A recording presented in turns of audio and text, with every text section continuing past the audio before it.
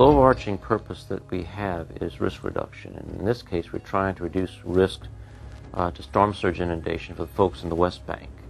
And one of the things we're looking at is what do we do about the surge for the Algiers and Harvey canals. They allow surge right now to come into the Algiers and Harvey canals right in the heart of a heavily populated area. And so there's a very high risk to surge inundation for those folks. In the West Bank, the surge originates in the Gulf of Mexico and comes up the Barataria Basin until it reaches our protection systems on the West Bank. We've been constructing levees and flood walls on the West Bank for many years now, and now that we've been given this task by Congress to provide 100-year level protection, and we're looking at various alternatives to reduce that risk and provide a better, more reliable system. The risk is the number one issue that we're looking at, but we also look at the impacts to the environment. We're dealing with some very sensitive environmental areas here. We're very close and may impact a Section 404C area. It's the area that is south of the existing protection system along the Gulf Intracoastal Waterway, and it is adjacent to the existing Jean Lafitte National Park. It's very pristine wetlands, and these areas are designated specifically to be untouched and to be left in a very pristine state. And the requirements that we have would be unique if we were to go into those areas. There's also cost and the schedule. All these factors have to be considered in trying to determine what the best plan is. Now that Congress has authorized this higher level of protection, what we've realized is in order to bring those levee heights higher, those levees become significantly wider. And widening those levees do have impacts to the adjacent businesses and residents along the canal. We had a team that did an evaluation of how the system performed, and what we've learned is if you can reduce the linear footage of the system that actually experiences that 100-year storm surge, you can decrease the risk or you can improve the reliability. So looking at a method to block the storm surge here versus allowing that storm surge to enter a canal and 24 miles of levee being exposed to that elevation of water is an improvement in the system. Alternative 1 is a floodgate in the Gulf Intracoastal Waterway. It would be located approximately 1 mile south of the meeting point of the Algiers and Harvey canals in this general area. It would include a navigable floodgate, a pump station, and a bypass channel so that navigation can be maintained throughout the construction period.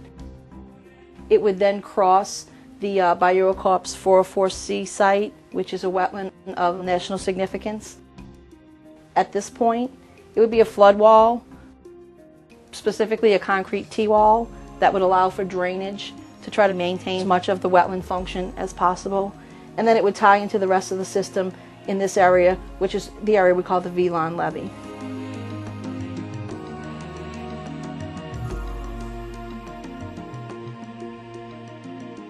Alternative 2 is similar to Alternative 1.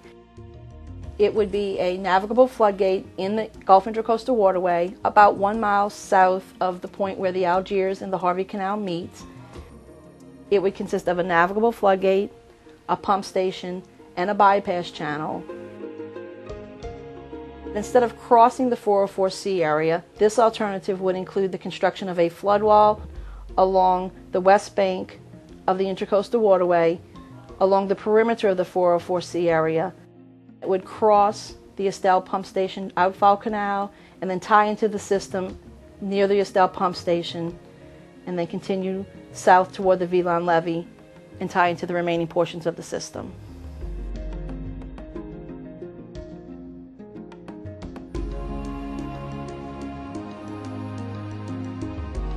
Alternative 3 would put a navigable floodgate in the Algiers Canal, right at the mouth of the canal where it meets the Intracoastal Waterway. It would include the navigable floodgate, a pump station, and it would tie into the flood walls that are being constructed along the east bank of the Harvey Canal. This alternative would require us to do additional work at the existing gate at the Lapalco Bridge. We'd have to raise the elevation of that gate, as well as the flood walls that are existing at the Cousins Pump Station and its discharge wall. We'd also have to enlarge and widen the levees along the west bank of the Harvey Canal.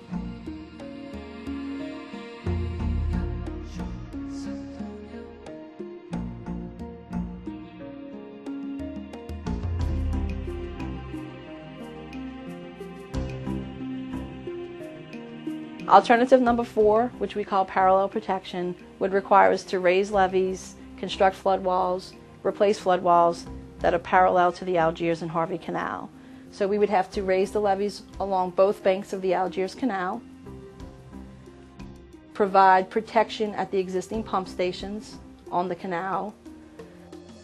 The flood walls that are currently under construction along the east bank of Harvey Canal are being built to a height that's sufficient to provide this level of protection.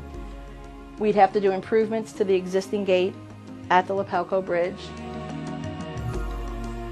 and then we'd have to raise the levees along the west bank of the Harvey Canal all the way to this point, and then tying into the system at the Velon levee. Alternative 4 requires a lot of levee construction, a lot of structural work at pump stations, and the relocation or the displacement of many businesses and houses.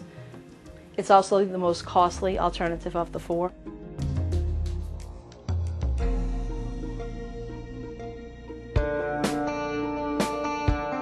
This is going to be the front line defense for the West Bank as far as storm surge is concerned. We've got to find a way to do this, do it right. This is our one chance, maybe the last chance we have, to get this done in a way that people are going to feel confidence in. We need to move ahead with this system and make sure that we do the best job that we can. We're working with the local officials, the local government officials in 3 parishes, Orleans, Jefferson, Clackamas, to develop these plans. We're working with the levee districts in the state of Louisiana, federal agencies, state agencies. We do not want to make a recommendation that is going to be objectionable to the folks in this area. We want to make a recommendation that is going to be acceptable and one that they will endorse. So this is a unified effort. So as we go through this process, we will vet all the alternatives, and ultimately we will make a decision as to what we believe the proper alternative is. And that alternative will go out for public review for 30 days. And at the end of that 30 days, if there are no further comments or nothing that we cannot resolve, then that decision will be sent to the commander of the New Orleans District for a decision. We're really hoping to make a decision by the fall of 2008, so we can move forward with construction hopefully in early 2009. We take this responsibility very seriously to reduce the risk to that populace, to improve the reliability of the system is our number one priority and number one goal, and that's what Congress has asked us to do, and that is what we intend to do.